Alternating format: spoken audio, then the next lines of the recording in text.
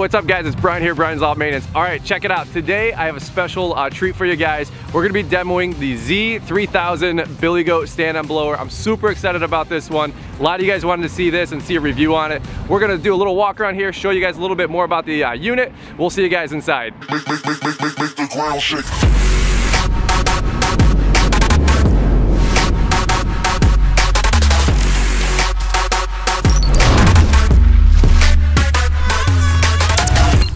All right guys, I'm here with Jeff and Joe. They're both with Billy Goat and PED. So these guys are gonna be talking a little bit more about the machine. I'll be totally honest with you, I'm not the expert here, but these guys are with the stand-on blower. So without further ado, Jeff, what's up brother, how are you?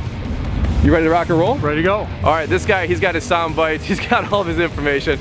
It's funny, what happened to the weather?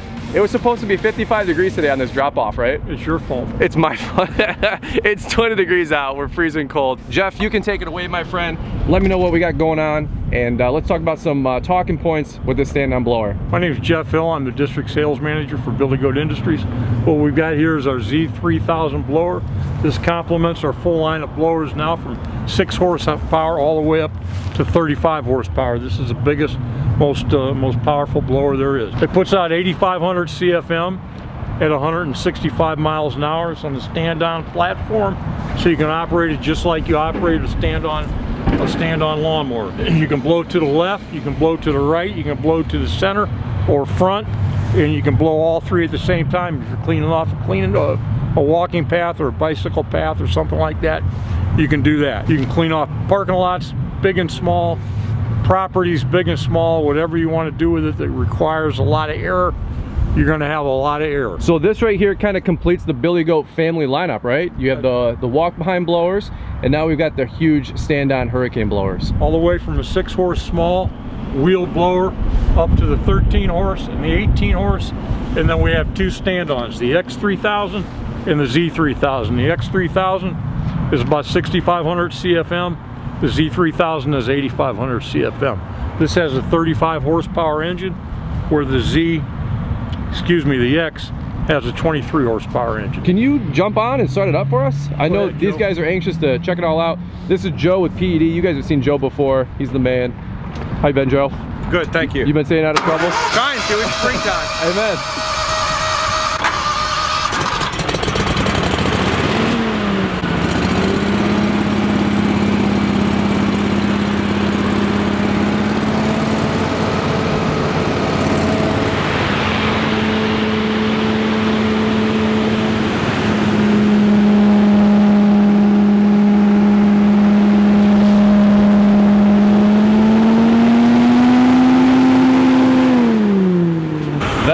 It's pretty sweet. Now, you've been on these just a couple times. This is brand new to everybody, right? Brand new to us. We picked this up Thursday. Was our first demo on Friday.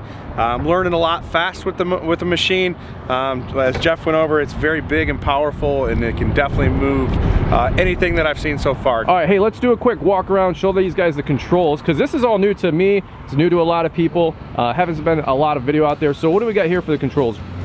Okay, Brian, the controls panel is like your gas tank is right here. That's where you fill your 10-gallon gas tank. 10 gallons. The rest of your control panel is very similar to any other piece of power equipment. Your on-off key, your throttle, and your choke. And then your hydrostatic attachments or hydrostatic controls are very much like anybody's stand-on lawnmower. Forward, left, 0 turn capability. The control for the panels that allow the wind to open is front goes open when you push it to the front. You close it by pulling it back. The side goes open when you push it to the left side. Okay.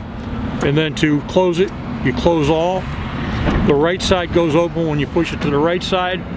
So if you want to select which side or to the front you blow on, that's how you blow. That's how you do it. Can you show me one more time? So we got to go all the way back to close. All the way back to close. And then right to open. Let's see if we can get in there. One more time. Oh, look at that.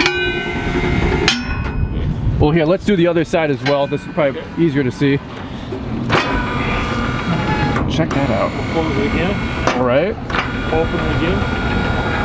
If you want both those open, you pull the pin and prop it open. This little pin. Both be open, right? So this is a little bit more concentrated airflow, right? Gives you a little more focused airflow, so if you have something stubborn you get off the ground, that's how you do it. Thank you. Yep. All right, all right. Now, how do most of these guys use it? With one or two, or have you guys kind of seen 50-50? I think probably with two in most cases. Again, if you want to concentrate your airflow and focus it, sure, then you'd want to close one off, get you more air, focus the air in more of a concentrated manner. All right. If you want to open up the front, you close that, and then you open up the front. You can also have them all open. Let's say, for instance, you're doing a cart path, or you want to blow air in all directions, then you would open the left in any manner you want, any order you want, front, left, and right, and they would all be open at the same time. I like it. Okay. So then if you wanted to close them all, then you could go across the parking lot and you'd blow a minimum of air so it wouldn't affect anything around you. Cool. You'd be able to transport the machine without blowing a lot of air. I like it.